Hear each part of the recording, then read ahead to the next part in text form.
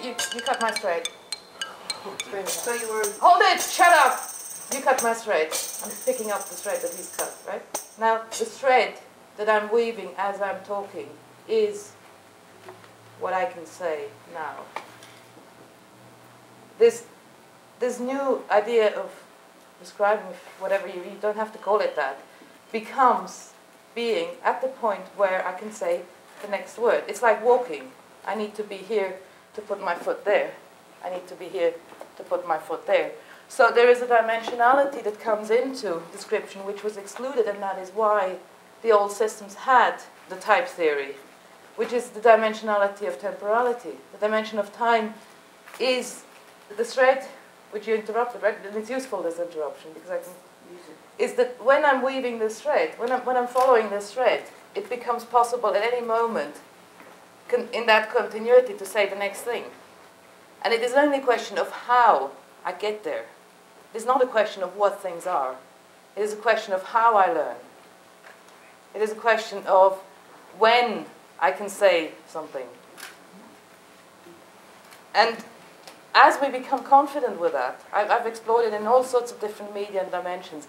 As we become confident with that, we stop being these outside observers, we stop being these controllers, and we start swimming in something which floats, and flows, not floats, flows. Like, yeah. I don't know if I hate these kind of odd words, but there is a sense in which I can trust that if you cut my thread, even that can become the thread that I can then pick up again and makes it possible to say the same. So these conferences and meetings like this, each time regurgitate stuff, and the next conference it will be possible to say different things. The sentences in which autopoiesis was originally formulated were very contorted, and slowly over time they became easier and easier to say, and slowly over time, yeah, so the sense in which the language or the culture or our private language, our cybernetic language develops is the way in which our way of grasping things develops, is the way cybernetics develops. There is no distinction. I'll leave it there. That's good. I would like to show something. Because the image of the camera should be wired into the monitor. And I'm pointing the camera at its own image. There was a topic of infinity being addressed earlier on. Yes. From Heinz in a particular way. And Heinz's trick about the three things is actually adding a dimension. Yes. Your thing is adding a dimension. Yes. Now, I'm interested in the video camera as a cybernetic tool. Yes. Because it adds a dimension which I want. Yes. Now, if you look at this, you have a screen. You can see what I'm pointing at. Yeah. Gordon, you want to Right. sit? You have a framework of reference in which objects are being depicted or people are being depicted. I'm now trying to move into the screen.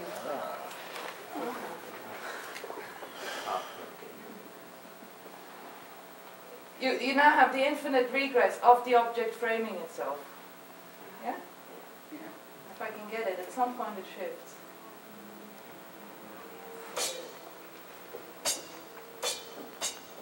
So I'm now exploring this space. You're getting excited now. There you go. Just turn it. You don't have to smoke anything. You have to have enough money to buy a TV and a camera. Okay, now see, it suddenly becomes an oscillation. There we go. Yeah.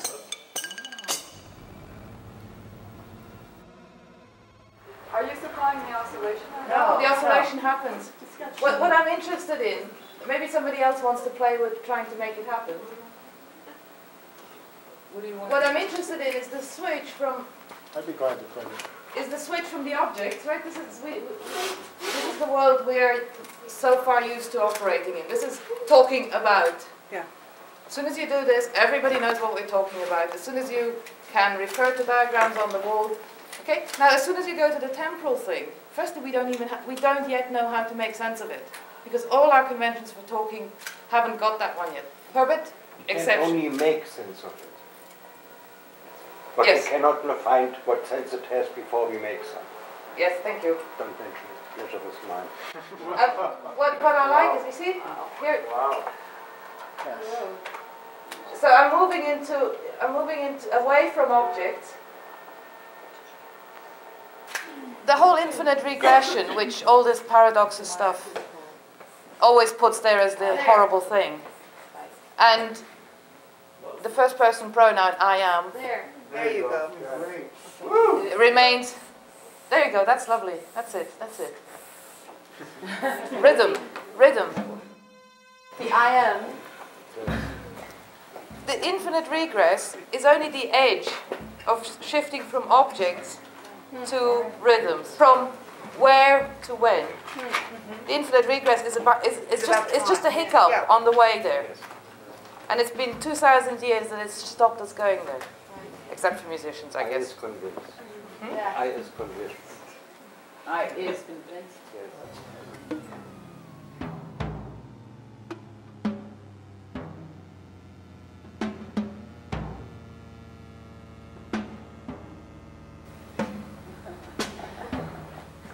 I see he's interested in playing with the regress. Well, he's a mathematician. Push any button. More seriously, we develop eventually in life what we might then call, when asked, our main interest or main interests. They are also somewhere among the criteria when decisions have to be made. And there are some of these have the loudest voice, and some of them have the largest agreement among themselves. So there may be one main interest which screams, and then there are second main interests that join together and make little choirs.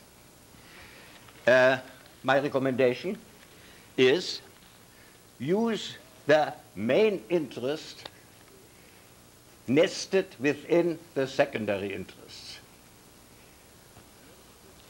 The secondary interest should be the nest in which you want to lay your real egg. And it must be large enough so that the egg doesn't break if you put it in the wrong place. I claim that I call it, find a secondary interest large enough to host and nest your main interest, so that the host can protect the guest from the guest's mistakes and errors. If I consider myself mainly a composer, I made changing society my secondary interest, and I am composer within the condition that I change society, or want to at least, or I'm busy with it. This cannot be damaged even if I write a bad piece. And I want to be able to write bad pieces because I'm not willing to make mistakes. I stop experimenting. If I stop experimenting, I can go home. Weaving, looking, eyes looking, weaving, making, designing, provocation, perturbations, provocative perturbations, provocative perturbations, weaving, making, newness, newness, every eye participating, waiting, waiting, no more, waiting, waiting. It's now, it's now, it's now, it's now, it's now. I is participating, I is everybody, every I participating, participating, making, designing, provocations, perturbations, provocations, perturbations, provocative perturbations. So I is generating, making, weaving, newness that turns objects into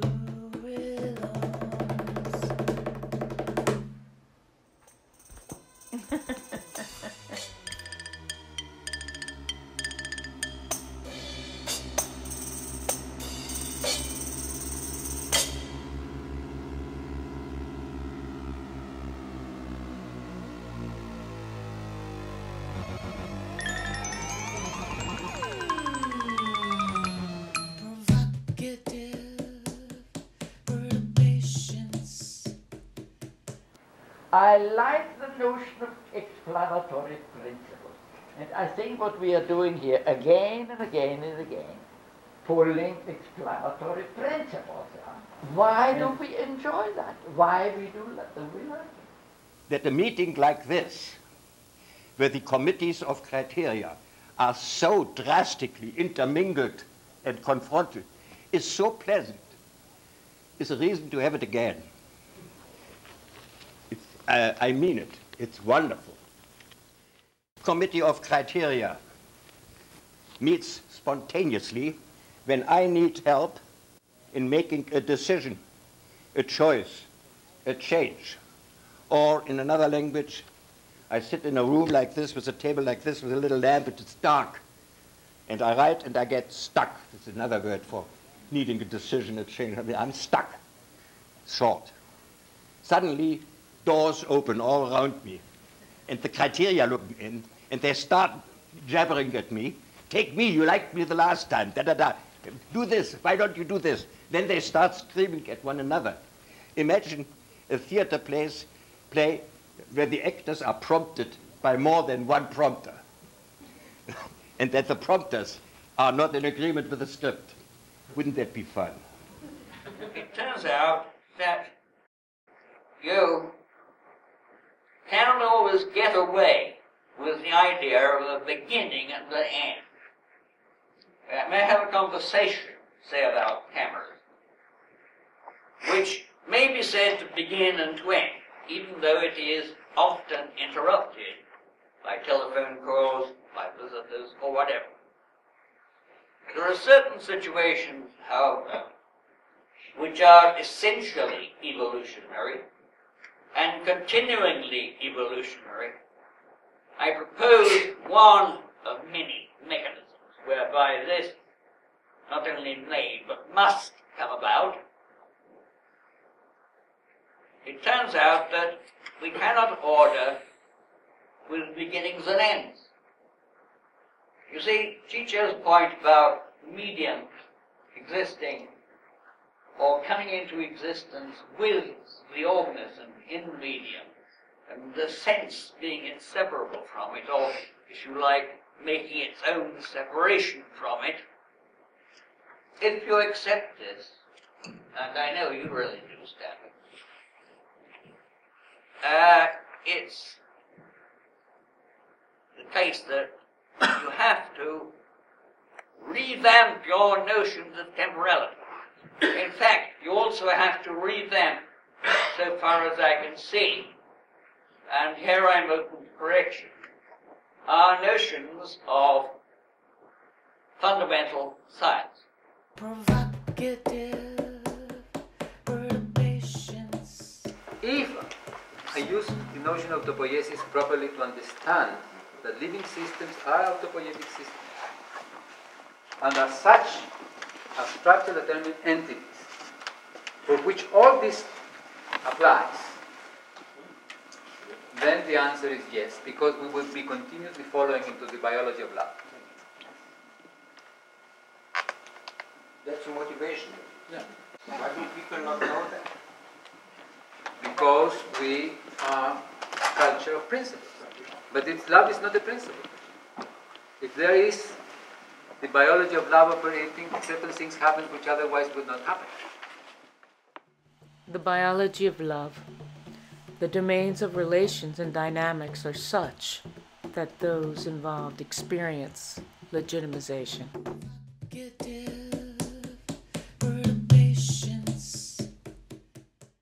When embracing cybernetic concepts, how might one's thinking about consciousness, conversation, composing social transformations orient one's acting?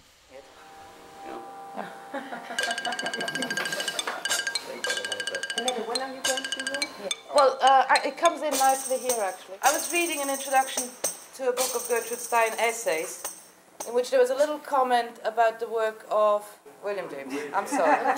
There's a quotation about consciousness is continuous. And there was a small paragraph about the turn of the century when everybody was interested in consciousness. And in comes Freud And everybody suddenly becomes interested in subconsciousness. Why? Because we can translate. We're in a universe in which the subconscious is something that we can discover, interpret, translate. But the continuous, the going on of the conscious, is not translatable. And therefore, all the scientific descriptive mechanism does not work for it. Scientists play as if they were only scientists when they are not. So my only possibility, using Herbert's expression, is to anti-communicate. Is to use my words in such a way that I force them to mean what I want. And to force them to mean what I want, I have to create a whole condition in which they mean what I want. Curiously enough, I want them to mean what they mean in daily life. And the problem with scientists is that they consider them separated from daily life. And this is, yes, these scientists consider themselves separated from daily life.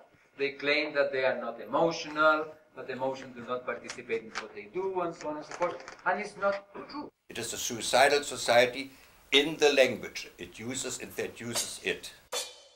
Go back to consciousness. Consciousness is knowing with. Knowing with. Know with of something. And that something is not only by hypothesis but by assertion. Mostly ourselves. In other words, we don't gain uniformity, we gain unity, which is coherence and difference by conversation. But in order to call it action, you have to anchor it to some agreed domain. When we agree that peace is a need, circularity of needs, asynchronicity becomes a necessity for meeting our need for peace. Go back to consciousness. No, what you've got to say on it is so lovely that I don't want it continuously. Right. Yeah. Consciousness. Yes. Yeah, go on. Consciousness is conscientia, knowing with. Knowing to with. Know with of something.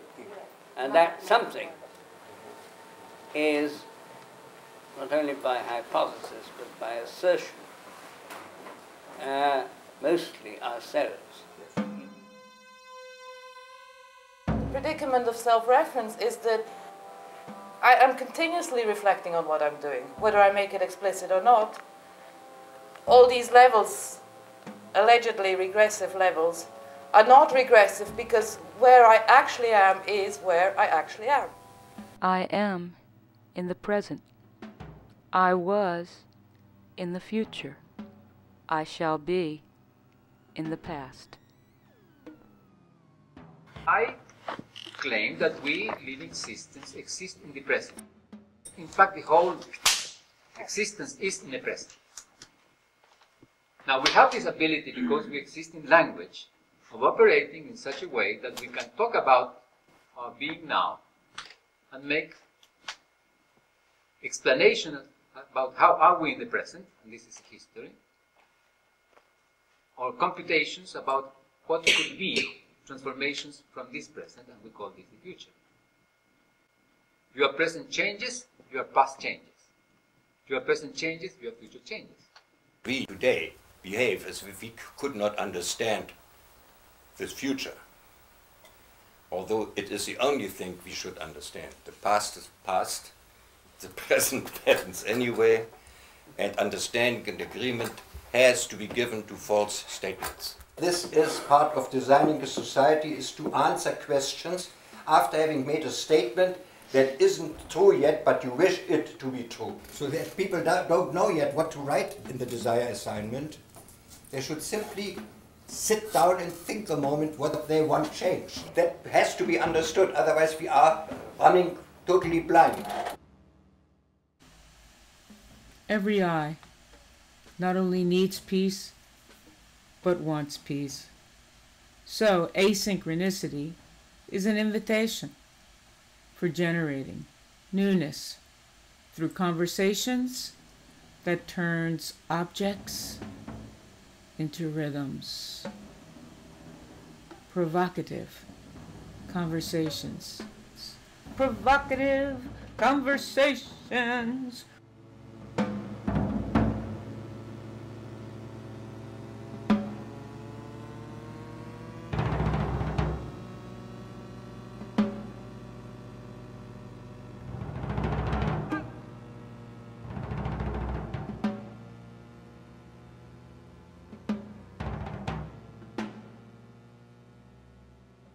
The other day when I was talking against reference, there was a comment about we exist in language, which came from the room. That's difficult for me because existence is a word.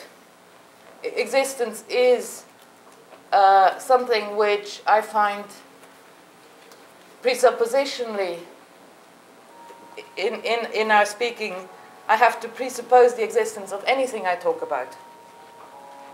And that immediately turns me into this, turns the language into this realistic epistemology. So as soon as I talk about language, language is assumed to exist, is assumed to be a thing that is there. And the kind of models, if I make a connection here, the kind of models that Lou is talking about are slowly, I think over the last 20 years in cybernetics, more and more we have been able to make models in which we can do this continuous thing. All this is results of reading papers on cybernetics, recursion, circularity, self-reference between Heinz von Förster, Bateson, Maturana, Parsk, Ashby. And if you are in tune, you will notice behind it the whisperings of all these papers. Here it is again. If the two marks concatenated are allowed to collapse each other to nothing, if that is allowed to happen, then on the one hand you have this sequence which is building the recursive image inside of image, but if it's allowed to cancel, then it will just go down to oscillation. Square wave. Square wave, in fact. Sawdust. Sawdust? Tell us about sawdust. All on Square waves. crawling.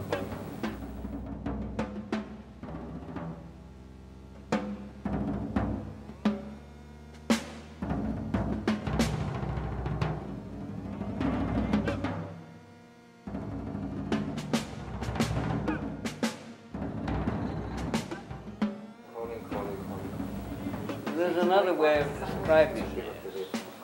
Go on. Louder? You have here the We have here the resolution obtained as an oscillation. The oscillator solution IJTF, IJTF, etc. Yesterday, when you were not yet here, Ernst von Glasersfeld was saying that this was a metaphor. And Lou said this is a rope. Now I will Then say... later I admitted it was a metaphor. Sorry? But I don't know if he admitted You it was a rope. said it's a rope. Yes, and then Okay, later I finish. admitted it was a metaphor, but I don't know if he admitted that it was a rope. But this is a line on a blackboard made with chalk. I'm Chalk. aware of that, yes, it is. I mean, I know my sight is getting dim, darling, but No, that is something that's happening. the use of a molecule is entirely possible. It's not an oscillation you're pointing at. It's a drawing. Representation. It's a drawing of an oscillation made in chalk upon an apparatus called a blackboard, just as that is a drawing made in TV. No, that's not a drawing. That is My colleague. that is it. Crawling.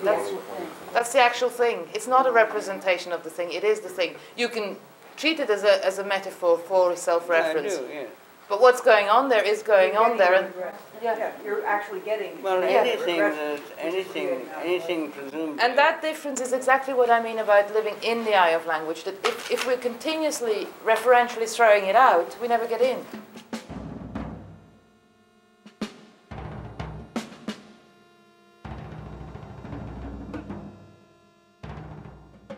There's always the idea of radical change.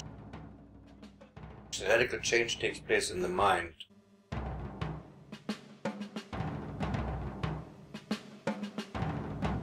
Can I draw you back to what, the beginning? You were talking about this operation of, or geometrically thinking of looking at thought as always having an orthogonal component. Yeah. Orthogonal to what? Component. Well, for example, to the mind. The mind is consisting in a process which produces a boundary, and the boundary is a distinction. And that goes on indefinitely, and in fact it will eat its own tail. If it eats its own tail, it may be regarded in a coherent sense as true, as existing. If it doesn't exist. I mean, it's vacuous regurgitation. I would say mind is a first-person pronoun. You would have. Well, I don't mind what We cannot be outside mind. So you to say mind is not. Well, I never suggested we were outside it. Yes, the language in which you say mind is propels you outside it. I don't see why it does. I mean, I am in mind, I have a mind, you have a mind, we all have minds. There is a social mind, there is a mind consisting in the people in this room, and so on. There are many minds, the entire conference. We make mind, we remind, we remind ourselves. We make boundaries. Yes, we make boundaries, which is how we make mind in that sense, because the process which makes a boundary, which is a distinction, if you like. Right. And that's the business of what I was haggling on the necessity of inserting. Such a process necessitates a mind to comprehend the boundary. Yeah, that's right. And what would such a process be? A process that makes a boundary necessitates a mind to comprehend the boundary. That's right. Different minds are going to construct different boundaries. So it seems. And therefore different entities. Yes, it is. And your idea of a dog is not my idea of a dog. The only caveat I introduce is not how they conceive the dog. I mean, for example, what you call a dog might be a unicorn to me. But there is no way in which it's going to be stable. You won't have a stable quadruped or a stable unicorn, nor will I. Would you say that the dog for me is the same as the image produced is for the circuit television camera?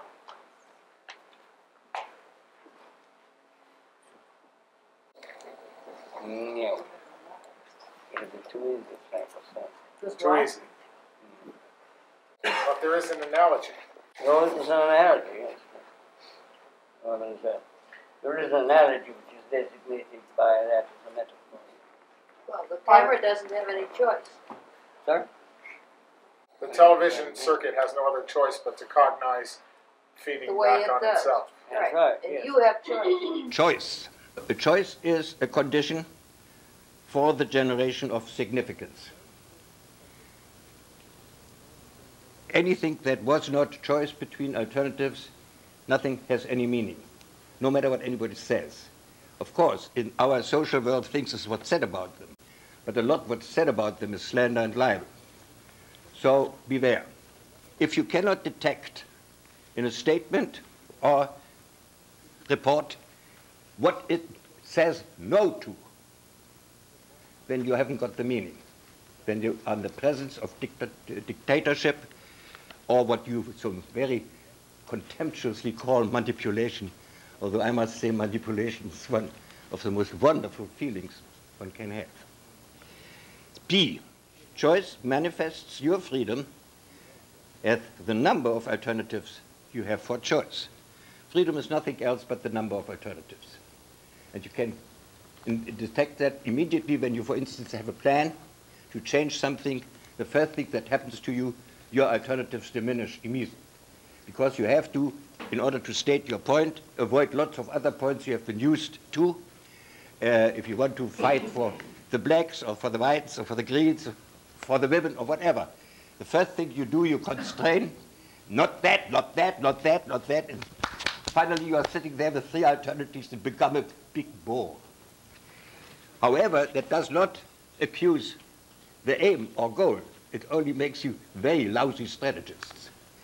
So the joke is, and the pleasure is, Number C, if I distinguish between the best alternative, where I have to put all others down in order to call it the best, or if I want to rather make the best choice, where I keep them all up so that I can use them tomorrow, and that I call the one I choose only the nowest and not the best choice. So I distinguish between the best alternative and the best choice. I recommend the best choice if they two are not identical. Frequently they are identical. More often they appear identical. Most often they are lied about and claimed to be identical. Don't believe it. Investigate. Well, the camera doesn't have any choice. The television circuit has no other choice but to cognize feeding The way back it on does. itself. That's right. Unfortunately, you have to hold the camera. That's true, but once we're holding the camera, You you can begin explore to that space. obtain Yeah. interesting things. In fact, a very large number of interesting things. It's like some rotating mirror maze tricks. Well, you have to get the idea of holding the camera like that. Yeah, exactly. Yeah, but the interesting thing to me on that But is you that see, there's no when we prescription. think of self-reference, we think it's one thing.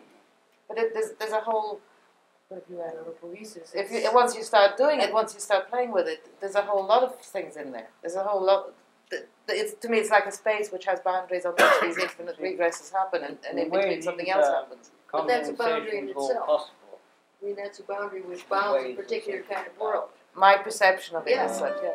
No wonder so many people found cybernetics and systems theory unintelligible. We are a society that is, to put simply, counter-cybernetic.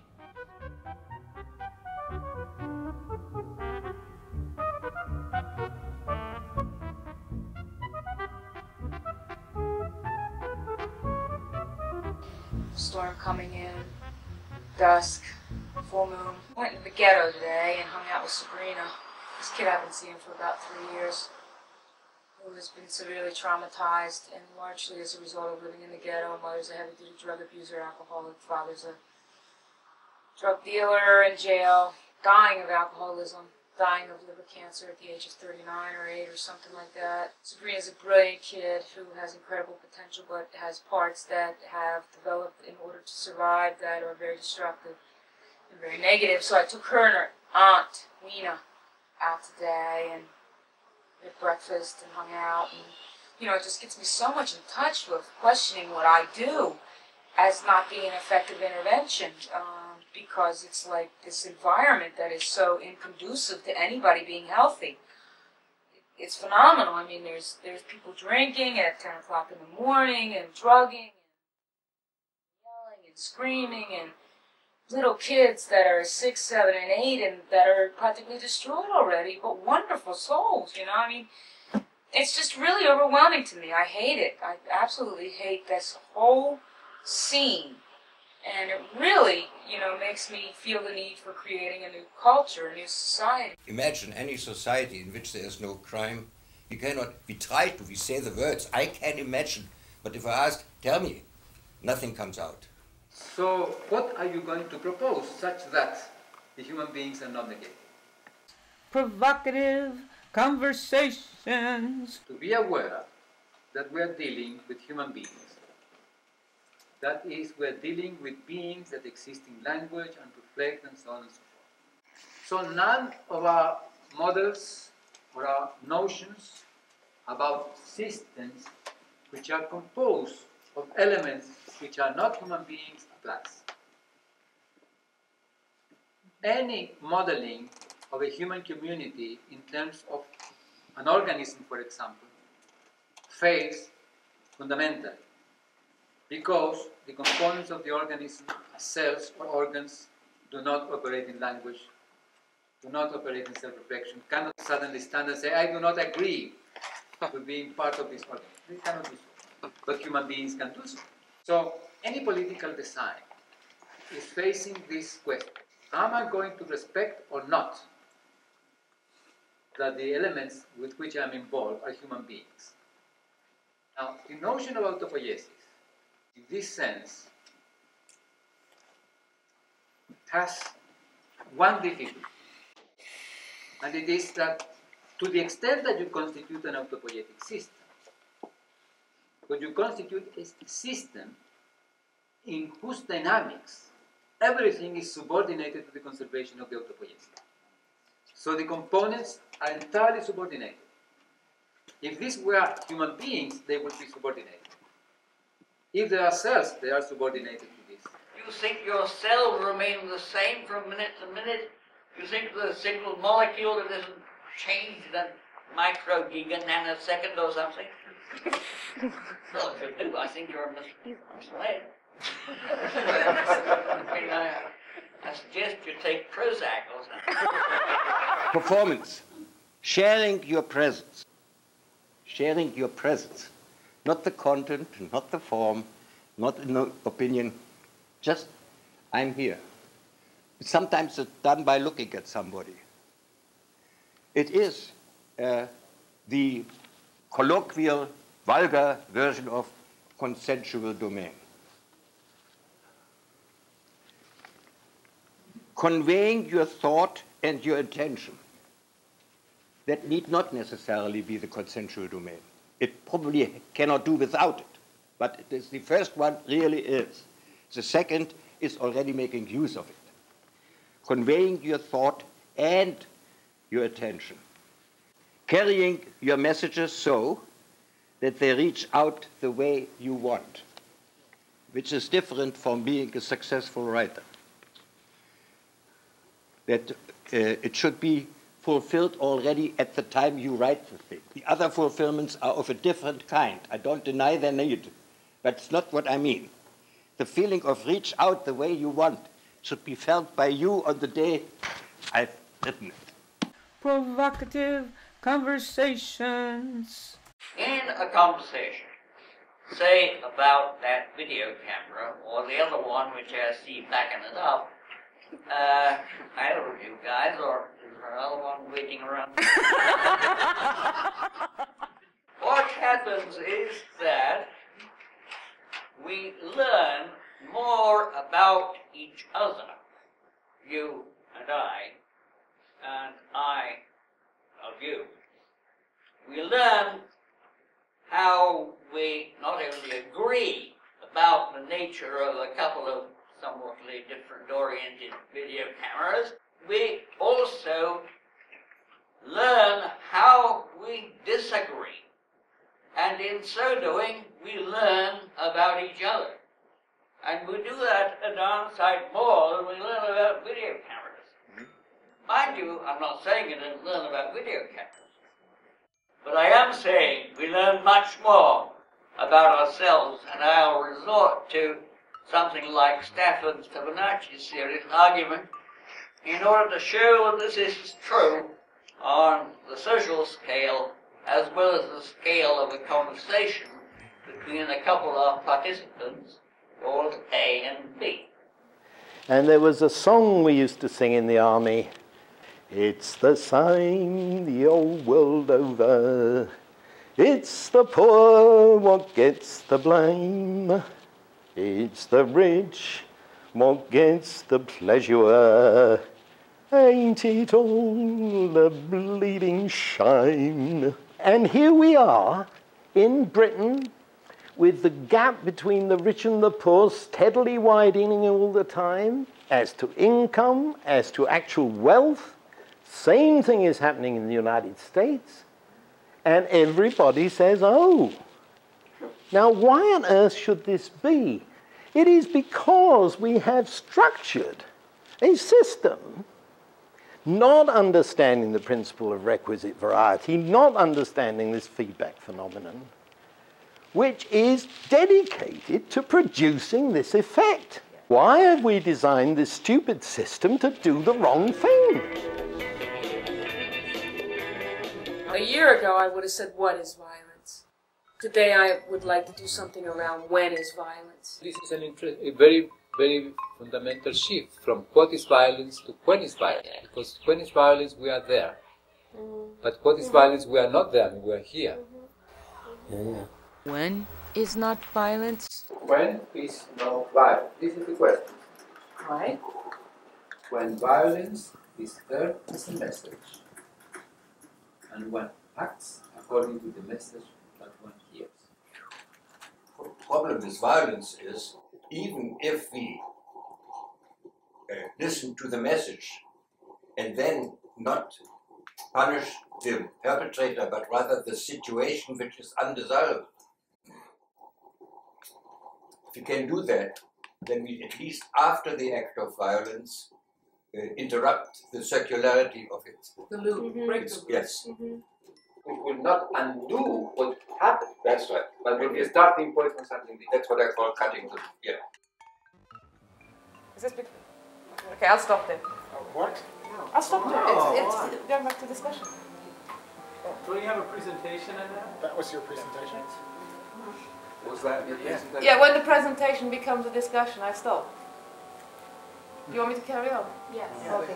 Discussion of science. Yeah, discussion of science. Although I tend to agree with Chicho about formalization, I took care that a whole lot of research effort would not be wasted by making sure that my participants in a conversation or in a more general phenomenon which might involve corporations, might involve societies, nations, politicians, whatever, could be identified with participants, every one of them, if they had these simple properties: organizational closure, informational openness, evolution, and a mystery. A mystery. That is, I don't know what time is, nor do you. And I don't believe in it anyhow. It's a very simplistic view of the world. Now that's my first point. Now, how long do I have? Another 15 minutes. Very good. Could you give me a 5-minute cue? I will. Thank you. Now, I don't believe in time.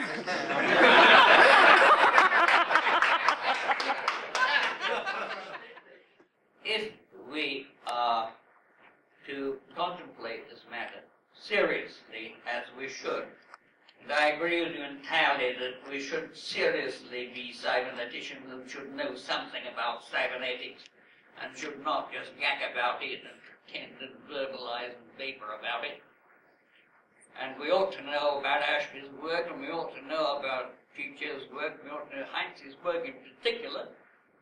In particular because, first of all, I think it's excellent, and next because, for heaven's sakes, this meeting is, in some respect, a celebration of science. In fact, it is a celebration.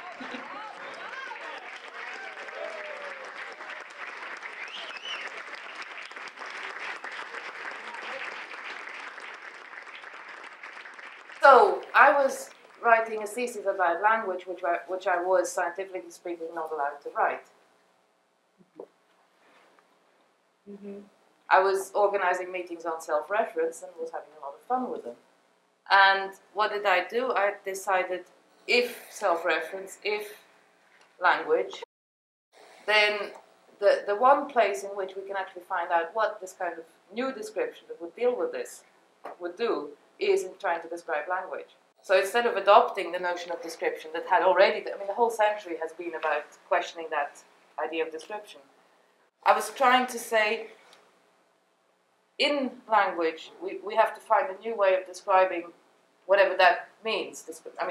It may no longer be describing. It may actually be a different medium that is necessary, which is where my work has gone since 81. And what happens is that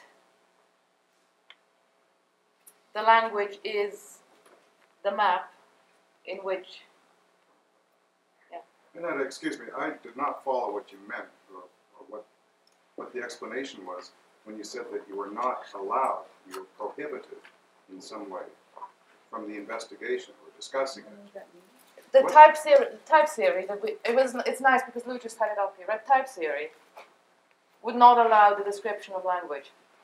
Informal mathematics. Informal terms. So if you happen to have an examiner who happens to be a mathematical logician, he says, sorry, you can't describe natural language. He says, to him it is a mathematical result that natural language is undescribable. So you were speaking to an orthodoxy from outside the orthodoxy and excluding yourself. I was a student of this man, who is not an orthodoxy.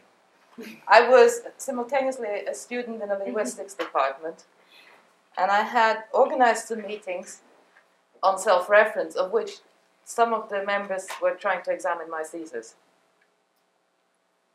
One of them was an orthodoxy, may or may not be. It was, anyway. Is that an answer? That's an answer. Go on. You were in a predicament then. Let's not worry about that. Can you just accept? She needs to have people not ask questions yet. Yeah, because continue her presentation, I think. We're not yet to the thesis of what you have to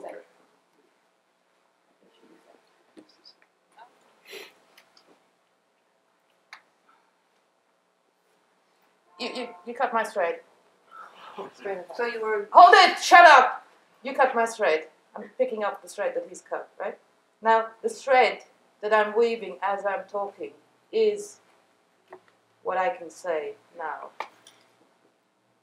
This new idea of describing whatever you don't have to call it that, becomes being at the point where I can say the next word. It's like walking. I need to be here to put my foot there. I need to be here to put my foot there.